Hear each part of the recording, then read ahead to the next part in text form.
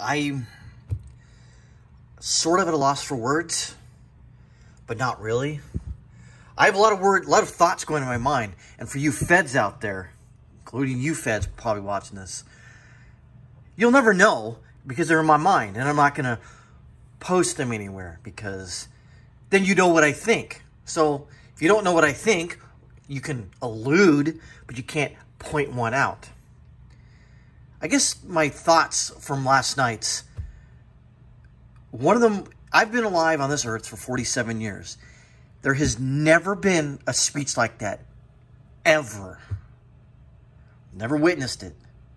All the speeches I've seen, even with Obama, even as divisive as he was, he never went that far. This potato essentially crossed the Rubicon, so to speak. He did it. Basically, he defined the enemy, which is all of us who do not agree with him and who don't want him occupying the White House. That's what he did. He defined the enemy and then called all of us terrible people, MAGA Republicans, whatever the hell that means. And we know what he defined it last night. We know what he means. Enemies of the state. He called us, called you, your family, people that may not even be remotely politically active but don't like the president, don't want him there, the enemies of the state. And then he goes, well, not all of them. He says, all the ones that agree with me, the rhinos, the hapless Mitt Romneys out there, I can work with them. But you, the rest of you, I can't. So, first thing first, he defined the enemy, which is all of us. Now, there's a big leap between defining the enemy and then jailing your opposition. Well, I hate to break it to you folks. He's already started jailing the opposition. He basically last night defined us as the enemy and gave marching orders to the feds, the FBI et al., and local law enforcement that anybody who has an R next to their name or politically speaking is conservative as the enemy of the people. He did. Prove me wrong. Prove me wrong. You really can't. He defined us as the enemy. Now, the leap has already been made to start investigating people on the right side of the political spectrum, or even right side of Pol Pot, Lenin, and Stalin. He's done that. He's defined the enemy. The marching orders have gone out to the feds, to the law enforcement. And those same marching orders went out to Antifa and the BLM protesters. They have their marching orders. We are the enemy, according to Il Potato. We're the enemy now. And again, I go back to what I stated in my earlier videos. Don't get violent. They want you to do that because once you do that, then he can start instituting executive orders to put you away, like they did, or Franklin Delano Roosevelt did in 1942, to Japanese Americans. Their crime being of Japanese descent. Put them in re-education camps, essentially. Internment camps, whatever you want to call it, whatever flowery words the Democrats like to use. That's what happened. And he did it without any really opposition, because everyone was scared. If you're a Democrat, you were probably scared last night. Oh no, there's a Republican in every bed. So you're going to want the potato to do something if someone were to do something. If you get my drift.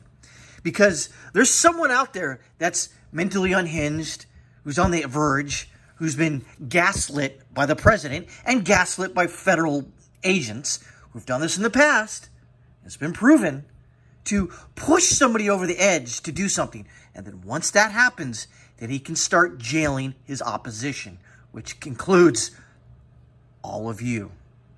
He called us out by name. Marjorie Taylor Greene, Lauren Boebert, Donald Trump, any Trump for that matter.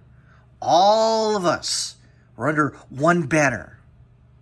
When he called for unity, in the same sentence he goes, you're the enemy. But for unity to flourish, everyone needs to agree with him. And that's just not going to happen. Now, before I end this video, I think I've already gone too long. I pulled this off, I can't remember what it was, like, called 1945.com. I pulled it off the Bongino Report. I can read it real quick. It basically says, we can only hope and pray that doesn't happen, talking about violence. But if it does, you can bet his party will use it as a justification for more authoritarian action. Whether it's the indictment of former President Donald Trump, for what? New censorship laws, the removal of the filibuster, or electoral system reforms designed to usher in an era of permanent Democrat rule. Violent response from even one single Republican voter will be the justification for even more extreme action from this illegitimate potato president. And that's exactly what that son of a bitch wants you to do. Don't do it. But unfortunately, it may happen because, well, look who's in charge of the government. This fucking potato just put out that everybody who doesn't agree with him, everybody with an R next to their name, or even an I for independent, is the enemy of the people, enemy of the state, enemy of democracy. Which, by the way, we're not a democracy, we're a constitutional republic or representative republic, for that matter, because democracy is fucking evil. Because 50 plus 1 people can determine what the other 49 people either go to jail or not, or either feed their families or not, or can travel freely or not. That's what this goddamn son of a bitch did. He called all of us out as the enemy. Don't take the bait. That's all I'm saying. I know I'm a broken record. I'm repeating this again. Do not take the bait. This is what that son of a bitch wants us to do. He wants to. Or, matter of fact, whoever's running the things behind the scenes. It's not him. The potato's not running things. They give him some... He probably sniffed a Congo line of children to get that much energy last night. They must have loaded him up with methamphetamines or something. He was loaded and he was pissed off. And the visual of the red background and the 2 Marine guards behind him standing at, I think, parade rest or something. That is chilling. If you don't think it's chilling, that means you're a Democrat and you support people coming after us and getting thrown in jail or even worse.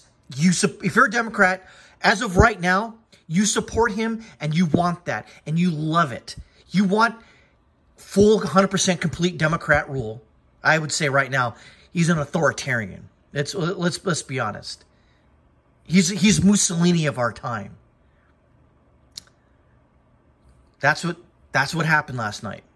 The imagery, the red background, the fiery, angry speech, the fist pumping, the imagery of the angry Austrian painter in the 1920s and 30s. He was doing that, calling all his political opponents the enemy of the state, enemy of the people, enemy of democracy. This is a dark fucking time. And if you don't realize it, then you're probably a Democrat or probably someone who doesn't give a shit. I don't know who said this quote, but for the people who are not politically active, you may not be into politics, but politics will eventually be interested in you. And that's exactly what happened here last night and continuing on. That cock fucking sucker has just basically told 71 million Trump voters, or 74, that they're the enemy of the people, enemy of a democracy. But again, I can only say, don't take the bait. Don't take it, because that is what they want you to do. Because if you do take the bait and you do lash out, well, guess what? You're just giving him ammunition. You're giving him the green light to attack all his political enemies. And believe you and me, that son of a bitch is the enemy of the real enemy of the people, the real enemy of democracy, real enemy of a constitutional republic. That was by far the worst, divisive, non-unifying speech I've ever heard. And I've heard some fucked up speeches before, including, you know, historical speeches. They were bad. This was fucking bad. But don't take the bait. He wants you to do it. Don't do it. I can only stress, because if you take that bait, well, guess what? Your rights, your enumerated rights, the negative liberties enshrined in the Constitution and the Bill of Rights, they're gone. I don't want them to be gone.